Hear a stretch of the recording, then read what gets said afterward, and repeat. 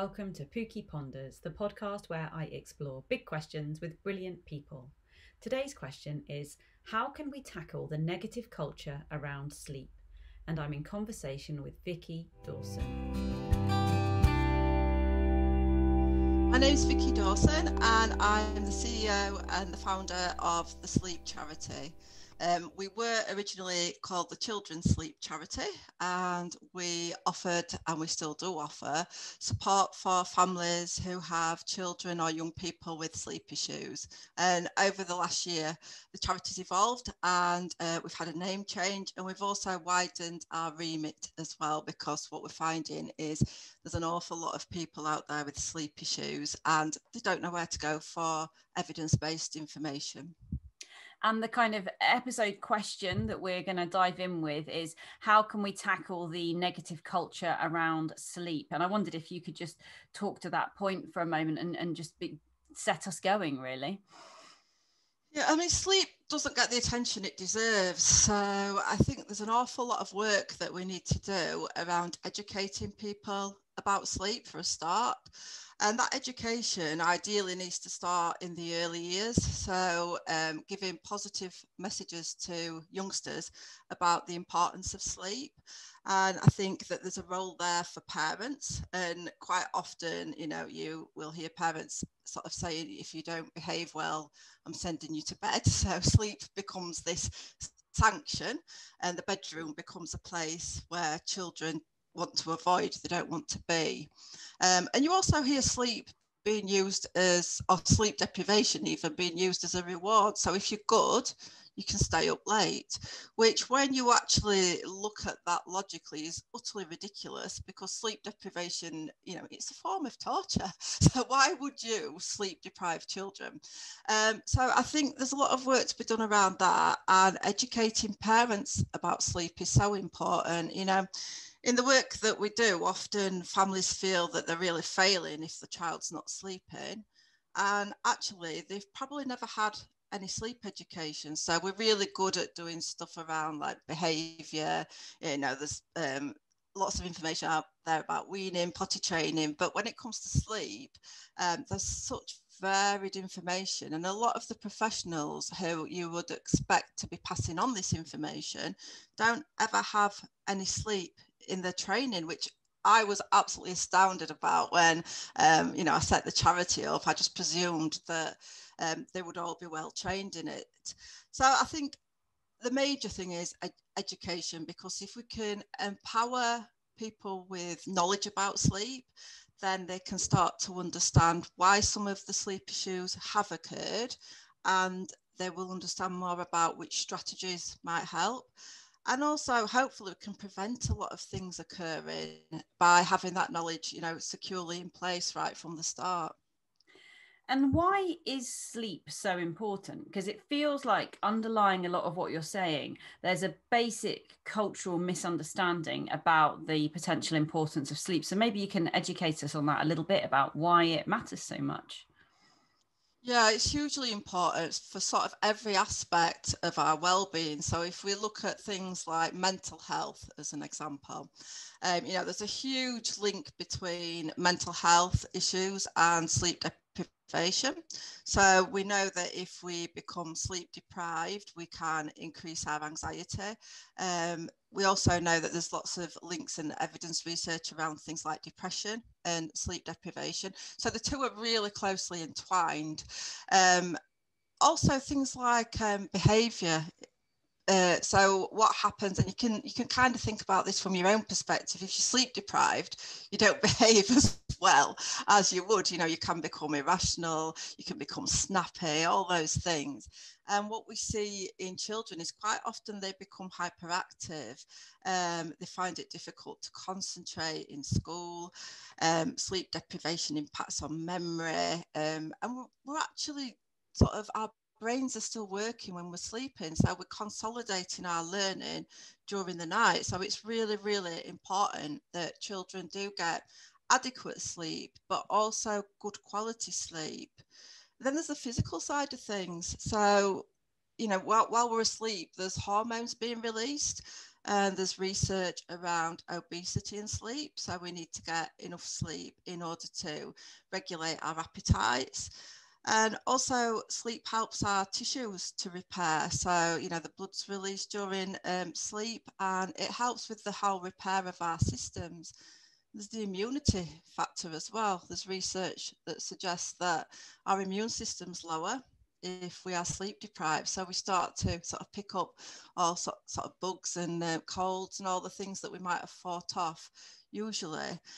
And when you start to look at the impact of sleep deprivation, it gets quite depressing because it really is linked to so many things. And I try to turn that around and look at actually sleep is, you know, a superpower. It's something that we all need. It's free of charge. And actually, if we get it, we're going to be feeling mentally more alert. We're going to look better because our appearance is affected. We're going to be healthier, and we're going to be more resilient. And I think the key phrase for me is we're going to be able to meet our full potential if we sleep well. And how do you balance the getting across the importance of a good night's sleep without panicking people who might have rubbish sleep? So Adrian Bethune, who is one of my Twitter followers and has written a great book on well-being for teachers, and we often do talk about the importance of sleep in our kind of work, but I think that's a really important question. So we're telling people how important it is, but if they find it hard to sleep and they've got challenges there, how do we not panic them? Yeah, it is really difficult. And I think it is just about the messages that we are trying to put across and putting them across differently. So rather than focusing on this is what happens if you don't get good sleep, actually turning it around and this is what can happen if you do get good sleep. And one of the things that we've done recently is partner up with Sean the Sheep because, you know, he's got a massive reach, and we've been working with Sean to push out positive sleep messages about, you know, to try and turn that tide and to reduce some of those anxieties, because it's really unhelpful to tell somebody who is struggling with sleep that actually, you know, all these things will happen to you if you can't go to sleep. Because the thing about sleep is you can't force it. So you cannot force yourself to go to sleep. It's impossible. So messages like that can just increase the anxiety, which will have exactly the opposite effect to the effect that we're wanting to have. You know, most people who have sleep issues recognize the impact it's having. They know the impact. So what we're looking at there is to try to give them some helpful strategies to deal with that.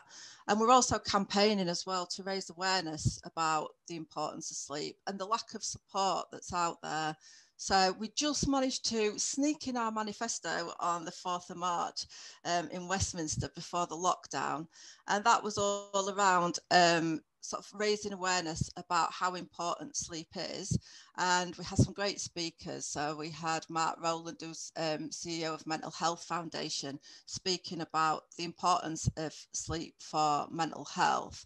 And, you know, within that manifesto, it is around actually professionals need to be able to access training around sleep, and people who are having issues need to be able to access support and appropriate information, because sleep isn't regulated. So anybody can claim to be a sleep expert, and you know, there's lots of sort of private companies, some with, you know, really appropriate backgrounds and training, but others perhaps not, and people don't know where to turn for the information.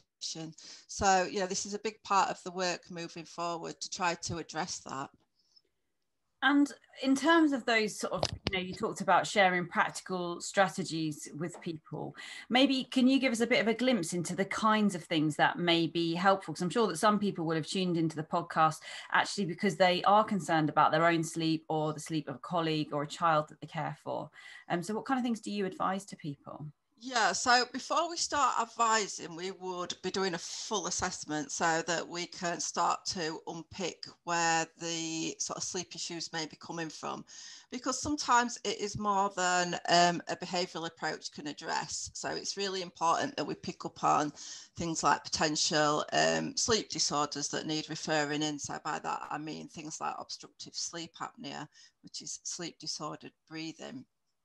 Also, you know, we do pick up a lot of people who need referring in for mental health support.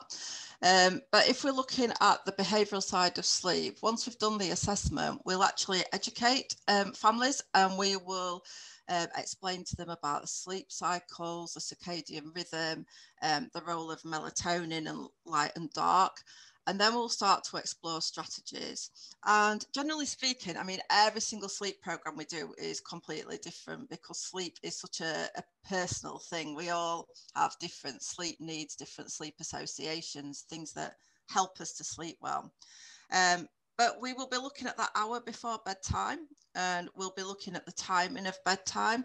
So quite often, you know, we have youngsters who are going to bed and it's taking them hours to fall asleep because the circadian rhythm is sort of out of line.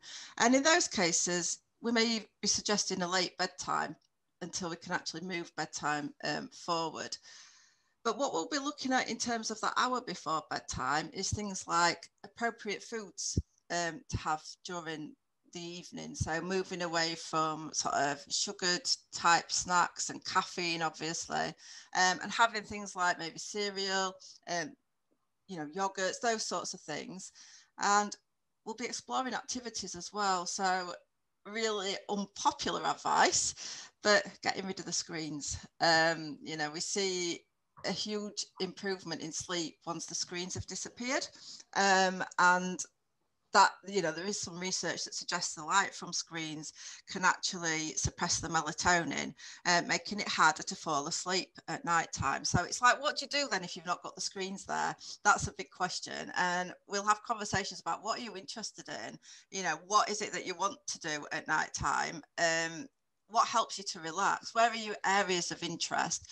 Because what we've got to create is a routine that is really helpful, and that people are willing to engage in, not a routine that people dread, you know, want to make bedtime positive again.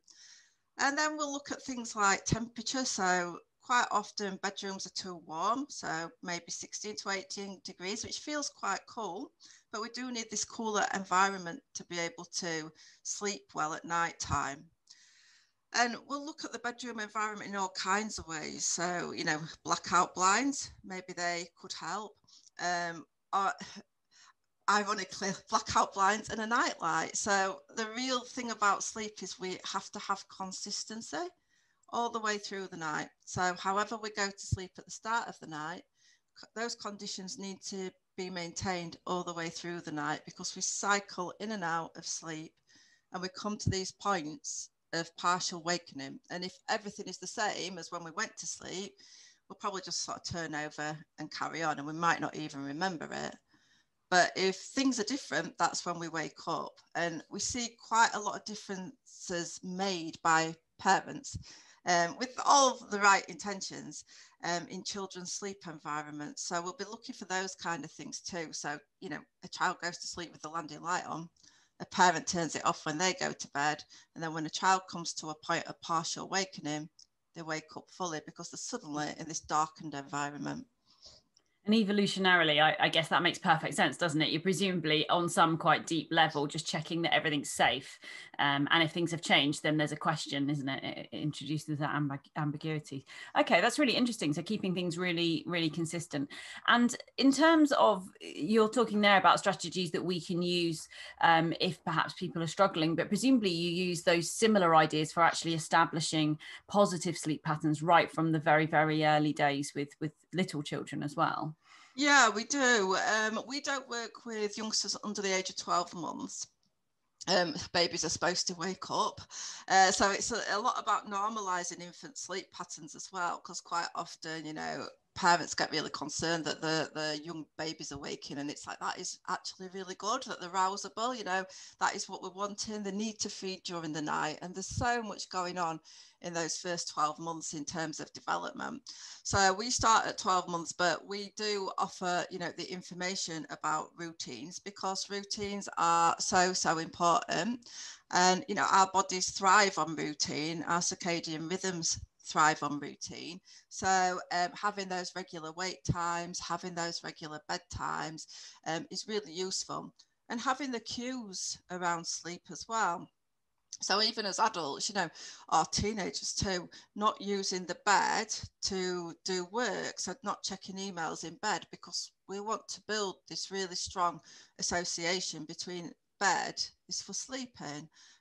So there's sort of little tips that you can do, but right from the very start, things like changing into nightwear at night time, that indicates that actually it's the end of the day. Dimming the lights, that's hugely important to help to produce the melatonin.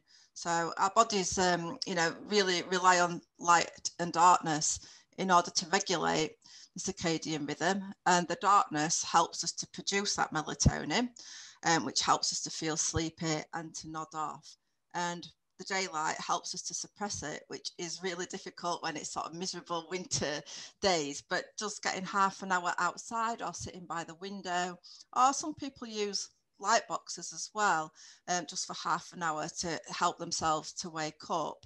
So the use of light is, really, really important, and the timings too. So doing everything sort of at the same time, 7 days a week. 7 days a week. So we can't have a lie-in at the weekend. It will be a lovely thought, and what we say is when we're doing the actual programs with families, just go for like doing this rigidly until you get the routine really firmly in place. And you could try to do things, and move things on by maybe an hour, but what you might actually find is that you let youngsters have a late night and they still get up at the same time the next morning, and then what happens is actually they're an hour sleep deprived. You have a pretty miserable weekend because they're cranky, and it's not actually worth it. Now, some children will sleep in later and it won't affect them at all, and they'll be fine. Some are just great sleepers, but for others, you have to question, is it actually worth that extra hours lying or not? And what you tend to find is you keep them up later at night time, so you've not got your evenings, and then they're still up at the same time in the morning, so you've not actually gained a great deal. So my advice would be try to keep it fairly structured. The bedtime certainly, but the get up. Yeah. Yeah. And one of the things I often find myself advising people if they're looking at their own kind of sleep pattern as an adult is I often just say, do what you would do for a toddler, because I think we're quite good, aren't we, thinking about what bedtime routines might look like for younger children. And we do those things. We do think having a nice bath and make sure they've eaten their tea and that you're in your pajamas and you might read a story and you do it at the same time every night. But then as adults, often that all goes out the window when we're working until the 11th hour, and not creating that nice environment for ourselves. And I think often if we treat ourselves more like a 4-year-old. Yeah, absolutely. I mean, we just kind of don't prioritize it at all for ourselves, and we're so busy doing other things. And I read something the other day and it really made me laugh, because it said something about, we're the only species that actually deprives ourselves of sleep. Can you imagine a cat deciding can't sleep now, I've got to go out and do stuff? Well, no, because it's ridiculous. But this is what we do. We feel tired and actually we put it off because we're so busy and we've got to do all these other things. But our body is telling us that we need this rest. And you're absolutely right. We need these bedtime routines in place as well. And again, some adults are great sleepers, but stats out there are about 40% of the population aren't, which is a huge number who are struggling with sleep. And it is about having that routine. And I think another important thing is not to overdo it. So when you ask somebody who has got either a child with a sleep issue or they've got a sleep issue, and you say, what do you do to try to get sleep? And they will say, oh, I've tried everything.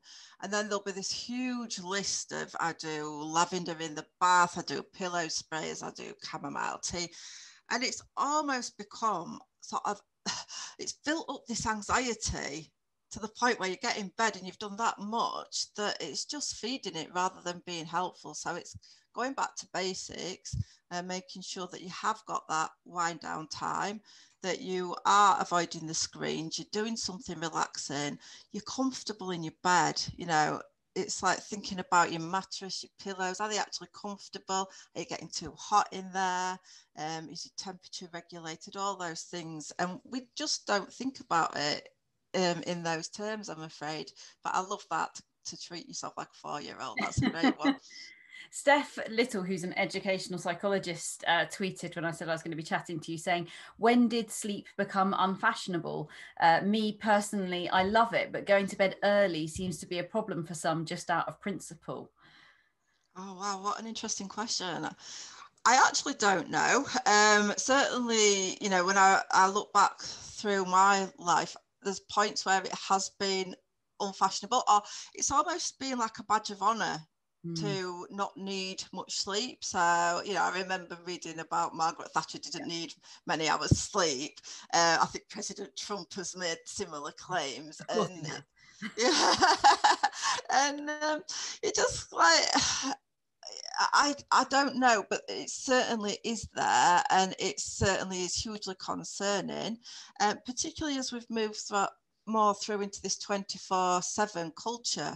And I think, you know, we've seen certainly sleep issues increasing, because going back to when I was young, the children's TV programs went off. They just turned off at, you know, 6 o'clock. There was nothing for kids to watch on TV. And actually, the TV channels turned off themselves at midnight. So there wasn't this entertainment going on 24/7. Another interesting question that I ponder, and I've got no answer to whatsoever, is at what point do children start to see sleep as a positive? So if you talk to little ones about sleep, they will resist it. You know, we did some work actually last year with a theatre company, because we are hoping to take, well, we should have been taking a piece of theatre on tour around schools with a company called Tutti Frutti, and we're working with the research team at Sheffield Children's Hospital on this. And there was some work done with focus groups in schools, asking children what do they think about sleep. You know, the words coming back was like, it's boring, and there was no positives around sleep. Yet you ask older people what to think about sleep, and we see it as being wonderful, and we really enjoy it. And I'm interested in when that change happens and what we can do to try to make the younger generation be positive about sleep. And this is, you know, why we buy into the Sean stuff and working alongside them to try to put those positive messages. And this is why the piece of theatre that we've been developing was done, to try to, again, educate, but also give some positives about how important sleep is and how it can help us to perform better. I think that's such an important question, and one as a parent I find myself sort of battling. So my children are 11, and they will see being asked to go to bed on time as almost like some kind of punishment. And, you know, I have really good and open discussions with them about sleep and the importance of sleep. And I think they get it more than probably many kids do. But still, they see it as a reward to stay up late, or that going to bed is boring. And I'm like, but going to bed's wonderful. I love it, you know. But again, that it's a journey, as you say. I was definitely someone who, for large parts of my life, was quite sleep deprived. And people used to say to me things like, oh, how are you so productive? And I'd say, well, I work 100 hours of sleep, 100 hours a week, and I hardly ever sleep. And people would say, oh, well done. But that isn't right, is it? Yeah, no, absolutely. And, you know, that message gets reinforced, doesn't it? And then you kind of feel like you've got to be getting up earlier and staying later. And the kind of more you do, the more comes in to do. So it feeds into itself. And it is hard to have those boundaries, but I think it is just so very important. Yeah. And the other thing that we've sort of got as well is the circadian rhythms going on, and, you know, children have got those. So some of us are night owls, and some of us are larks, and some have got no real sort of strong preference.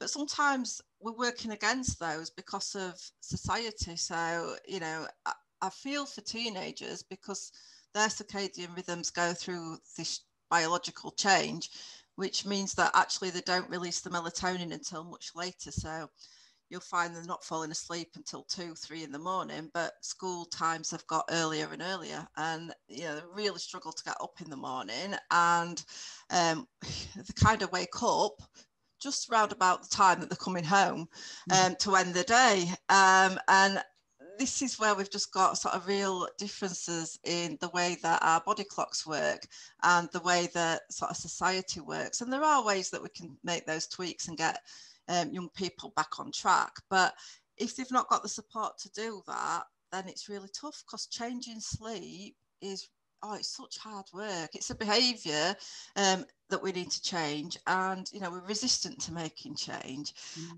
especially when we're tired. So what we find is that the support along the way is absolutely key to keep people going, to champion them along, to coach them along, to make these changes. And have you had any success in terms of what is effective when educating young people and trying to bring them on board with this message? I mean, does it help them to understand, the impact of their sleep on their attainment or enjoyment of life? Or does it sit well with some of the self-care messages maybe, which are a little bit more kind of popular with younger people than they might have been in previous generations? Or you talked about the theatre production you were looking to do. So I'm guessing this is an area that you're interested in developing. Yeah, it's an area hugely interested in. We did some work a few years ago now as a bit of a pilot study with young people in secondary schools, and it was really great. We got some funding from Paul Hamlin Foundation, and we could basically go into 5 different secondary schools and ask young people what did they want, what would be helpful for them. And they wanted some help, basically. So the pizza budget was actually used to support the filming of a piece of theatre in one of the schools that the young people wanted to make, because they were saying what they needed was information.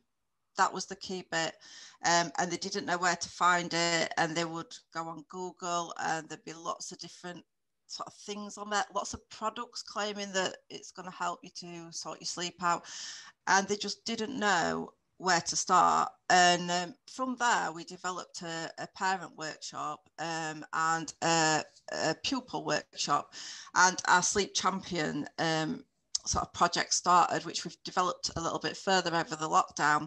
And the idea is we'll get a sleep champion in every school across the country, so that young people have got somebody who has been trained in sleep, so that they can go take the sleep issues there and have a discussion, and they will have empathy. It will be non-judgmental, because it's not as simple as just saying go to bed earlier. And the other thing that we've done during the lockdown is we managed to get some funding to develop a teen sleep hub, which went live in October. And I think in the first few weeks, it had like 4,000 hits. And we developed that with young people. So we had young people's advisory boards that we set up, and they helped us to develop the content, and they helped us with the language to use, the look of it. And they were saying that what they want is, again, the information, the education, so that they can go through the ebook and they can sort of find tips for themselves as well to try to develop their understanding. But the biggest message we got was that they want people to understand. They don't want to be viewed as lazy, they're struggling, and they want parents to understand, and they want staff in schools to understand that it's really difficult to change the sleep patterns. And I think there is often a lot of misunderstanding about quite how much sleep teenagers in particular need, isn't there? Because we know that little children need a lot of sleep, and that becomes perhaps, and correct me if I'm getting this wrong, but my understanding is always it becomes a bit less. But then as we kind of hit adolescence, our need for sleep increases because we've got, so much brain development and stuff going on, and that maybe we don't realize that changing need over time. Yeah, that's it. And I think as well, because of this delayed sleep phase, people think that they just don't need the amount of sleep because they can't get to sleep, but actually they do. It's just the timings of the sleep. And the big problem that we see is that the teenagers are getting up for school, going to school, coming back, and quite often having a nap because they're just so exhausted. And then, of course, that makes it all worse because during the daytime we build up our sleep drive. So we get up in the morning and sort of, I always think about it as a battery. Our batteries are full, and then as we go through the day they get depleted until bedtime when your battery needs recharging again. But what happens with these naps is they're getting that recharge to a certain point, and then when bedtime comes they can't get to sleep because they've got the melatonin thing going on, but also they've had this sleep. So it's sort of making the problem much worse. And then the weekend comes, and what happens is they typically stay in bed until lunchtime. So again, the sleep drive is massively reduced for those weekends. So they're going to bed even later, and it just continues. And what we have to do with young people is work with them to gradually move the sleep routines to a more appropriate time. And, you know, largely they engage really well. They want to do the work. They are committed to it. And they're grateful that they're getting some support. So we've had real positives from working with young people. Is napping always a bad thing? See, I'm a big fan of the power nap. When you feel that, exactly as you say, your battery depleting. Sometimes I know if I'm going to teach and I'm not teaching till 4 o'clock in the afternoon and I'm feeling a bit, you know, drained, 20 minutes sleep and I'm on it. But maybe not. I don't know. What's your... No, power nap. Absolutely, I'm a big fan myself. It's about sort of the timing of it. It's about making sure that it's not too long, and you know, it can be really helpful for exactly that reason. It can just sort of get you back to that right place, and particularly if you're doing things like driving. You know, it's so important that we're not driving around sleep deprived. So power naps can be really important, really valuable. And I think sometimes naps get bad press. So, you know, parents, when you look at the early years, they will knock off naps because they presume that that's the cause of sleep issues at night time. But what we know is that naps can actually help you to sleep better as well, because if you become sort of chronically sleep deprived, that's when you sort of go into this hyperactive mode. So naps, I'm a big fan of naps. Yeah, and again, as parents, that phrase overtired, we all kind of recognize that one, don't we, where the kids become a little bit kind of climbing the walls, and it sort of doesn't make sense that you're seeing hyperactivity, but actually it's, yeah, as you say, very, very tired. One of the people who contacted me on Twitter, at Historytastic, who in this context is a mum, she said, how will my nearly 5-year-old ever sleep through the night and in her own bed? I'm guessing that's the kind of question you get all the time. Yeah, it is. And you know, it takes work. Some children just do it, which is not what that mum will want to hear right now, and others need to learn how to sleep. And I always feel that it sounds a little bit odd saying this, but some children, you need to teach them how to sleep. And people worry then that we're talking about controlled crying, leaving children distressed. I'm not talking about that at all. I liken it to potty training. You know, we put in effort into teaching our children to use the potty. We put in a lot of patience, etc. And for some children, they need that with sleep. So that sounds like the child is in the parent's bed. And, you know, if that is what the parents are happy with, that's absolutely fine. But it also sounds like they might now want her to go into her own room, which is fine too. And it depends again on each family. Sometimes it's real baby steps. It may be just getting that little girl used to being in her bedroom during the daytime, building some positive associations with the bedroom. It may be having the bedtime story in there initially. It may be that one of the parents actually sleeps in there initially, and then we start to gradually retreat out of the bedroom. The thing about children having a parent with them when they sleep is, again, it comes back to the sleep associations that I talked about. So the easiest way to think about this is in terms of us sharing our beds with a bed partner. Yeah.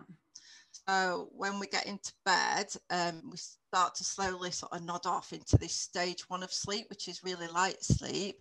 And if a bed partner was to get up, you would sort of wake up and go, where are you going?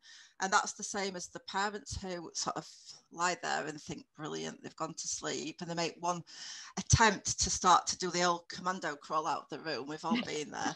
And the voice goes, where are you going? And the parents are like, how did they know? They're in this really light sleep, so you've got to wait until they just drop a little bit further till you can escape. And then what happens is they go through the sleep cycle, so they'll go into the deep sleep and then they'll cycle back up to this partial awakening. And again, you know, think about a time when you've sort of been coming to this point and you've realised that your bed partner's no longer there. And you kind of wake up and you think, where are they? Have they gone to the bathroom? This is the child who parent has suddenly disappeared. So then they will fully awaken because they need the parent there to get back to sleep because they've become an association. And the difficulty that we have as parents is because we're exhausted and it's the middle of the night, we quite often just go, right, put them back in bed and go back to our room. And the child can't do that because they've not learned to fall asleep at the start of the night without the parent there. So it's difficult. Parents have got to have the capacity to do this stuff and to follow it through for at least 2 weeks. So sometimes it's about your timing and when you choose to make the changes as well. Because if you start it and then stop it, it's almost worse than never starting it, because you're reinforcing the message that if you keep getting up, if you keep doing this, then yeah, you can get back in bed. So I always say to families, when is the best time for you? And what do you actually want to do? What's your goal? Because their goal may not be to have that child back in their own room. It might be a much smaller goal to begin with that feels manageable. And I think that the one of the points you made there about, as long as the family are happy with it, the child being in the family bed isn't necessarily a problem. And I think that's a really important point, actually, because certainly I remember when my children were younger, feeling there was this societal expectation around co-sleeping, that they should be in their own beds. But when you think about it from the point of view of the child, I don't like going to sleep on my own. If my husband's not there, I find it really hard to sleep. So it's not surprising that a 2, 3, 4, 5-year-old child might feel a bit uncertain without an adult there. I mean, in our family, in the end, there comes a point when everyone's just too big for one bed, right? And we had the discussion with the children, and they were motivated to learn to sleep in their own beds. But it worked for us by having the conversation with them that if they were scared, if they were worried, they could come to us. And still, they're in year 6, and every now and then I'll find one of them just crawls in with us, but we all get back to sleep, and sleep is the most important thing. So we just crack on with it. But yeah, I don't know, other families I know would feel really differently about that. But there's a lot around parenting style, and we've got to be respectful about parenting style and cultural beliefs as well. So we really do try to acknowledge all of those things. But what I do find is that people are really judgmental about sleep. So quite often there's a presumption that we are going to be very anti-co-sleeping as a charity, which is ridiculous. That's not what we're about. That we're going to be very into sleep training and these distressed children. Absolutely not what we're about at all. And if you look at parenting forums, if you see a family asking for sleep help, wow, the threads often get completely out of control just with judgment about what other people are doing. And that really concerns me, because actually we all do the best that we can do for our families. And we've just got to work in true partnership with families. And parents to the experts on their children. So that's where we come from, listening to the parents and what can work in your home. What do you want to work in your home? And absolutely no judgment around it, because if it's done safely, that's absolutely fine. And if everyone's happy with that, and what you described, yeah, how lovely to have a little person appear as well. It's really nice to have those cuddles. Definitely. And actually, for us as a family, there was a moment in time which was really important, which was, so one of our daughters is adopted, and she used not to be able to be held or comforted or any of those things, and she used to have night terrors, and it was very, very difficult to support her with that. But the point at which actually she trusted us enough, and it took a long time, but the point at which she trusted us enough that if she was scared in the night, she could come and seek comfort from us, was a huge milestone. So just at an age when most parents would probably have been saying, right, you've got to be in your own bed now, we were like, hooray, come. But yeah, as you say, each family I think has their own journey, and I think it's important for people not to feel pressurized by societal expectations as long as things are safe, isn't it? Yeah, and I think the point about feeling fearful at night time, it can be a scary time. I saw a reward chart on the market that actually the children got a star for not calling out in the night. And it really sort of concerned me, that, because I would hate to think that one of my children was sitting there during the night terrified, but fixated on getting that star, because actually, they need to be able to call out. They need to be able to seek the family. This is not what it's about at all. we need certain things in place to be able to sleep well. And one of those things is to feel that we're safe and that we are secure. And some of the work that we do with the families is sometimes putting up pictures, photographs, in the bedroom. So just a reminder that, families are still around. And it's interesting that often we don't have photographs in the bedroom, but we have them in other places in the home. And that can help, some of our children just feel a little bit more secure. But it's so, so important. And, we do things as well, like sometimes a t-shirt over the pillow. So we've got that scent of a parent around as well, just to make the child aware that when they come up through the partial awakenings, they may just sort of smell the scent, and it might be enough just to get another sleep cycle out of it. But yeah, having that sort of time that they can get up and go to seek that support is really important. And again, lighting, this is where I come back to the light. Lots of our children get anxious in the dark, and everything you read virtually says blackout blinds, dark environment, which is the route that I completely went down, with my first child. And actually, some children do need some light in that room to be able to orientate themselves, particularly if they've got a hearing impairment or a visual impairment. That's really important.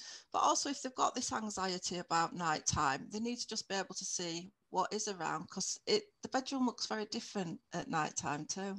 Yeah, everything's scarier in the dark, isn't it? Whatever age you are, I think you can imagine things, and it's challenging. So what motivated you to set the charity up in the first place then? Was that to do with your own sort of journey with sleep with your family, or what was the motivation behind it? I suffered from chronic sleep issues with my child, and I was just desperate for some support, for some information. And I'd kind of never really valued sleep, and I knew that I was going to be sleep deprived when I became a mum. That's a given. So I was expecting that, and I was also working full time from fairly. From the early days, really, with him. So I knew it was going to be really, really tough. So my background's actually in teaching, and I taught in special schools, and I worked with children with quite challenging behaviours. And when the sleep didn't start to improve, I found it really difficult to know where to access information. And when I was going to the parenting type of groups, it just felt like everyone else had got these perfect children. And I was really embarrassed to sort of speak about the difficulties I was having, because when I did say something, it almost felt like I was sort of judged or tutted at, or given some advice that was just so simplistic that I'd already tried it, and I kind of ran out of options.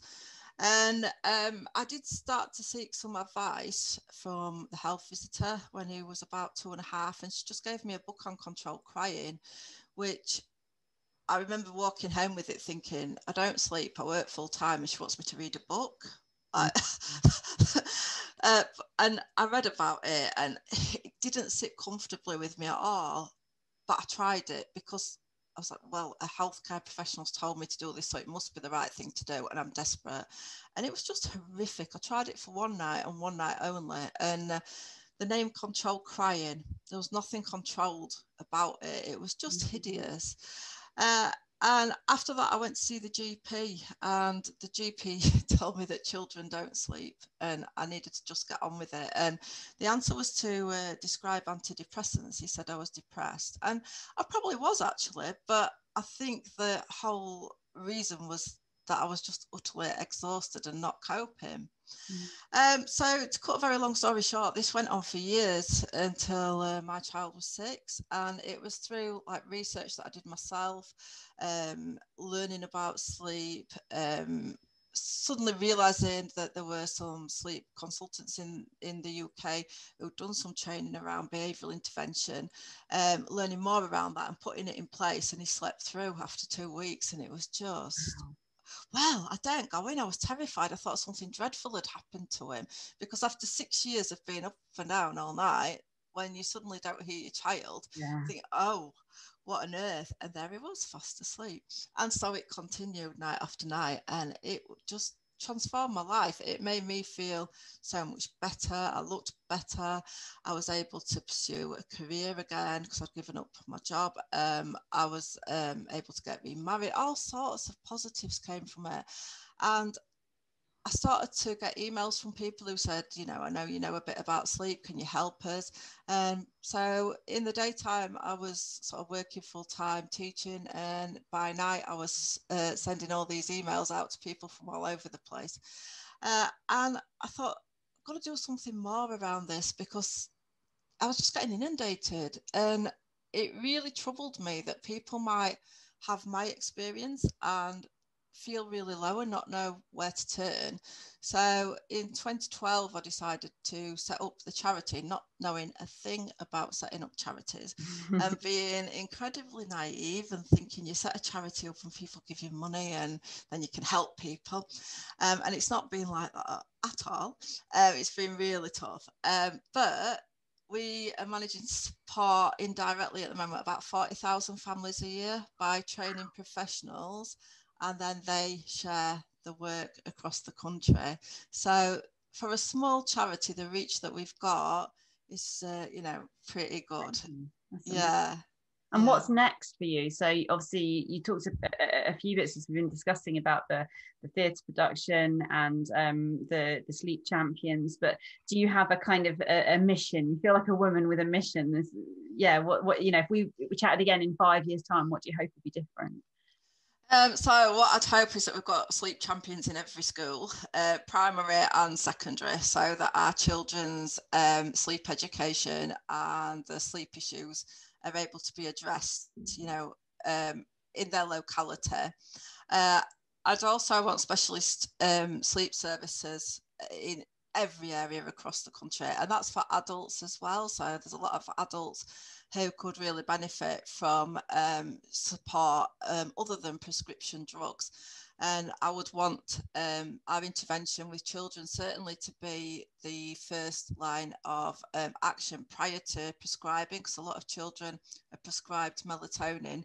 And we're doing some research at the moment around that to show that the behavioural intervention can successfully prevent that, but also wean those children off it that don't actually need it. So that's a big sort of vision for me as well. And I want sleep to be right up there on the public health agenda. I want it to sort of sit alongside things like nutrition and exercise, because we know if we can get good sleep in place, then it has this effect on all other aspects of life. You know, diet, you're more likely to exercise, concentration. It has just such a wide reach, and not just for individuals but for society. So things like accidents on the road, you know, from sleep deprived drivers, those kind of things. So that's like the big vision. That's where we are heading.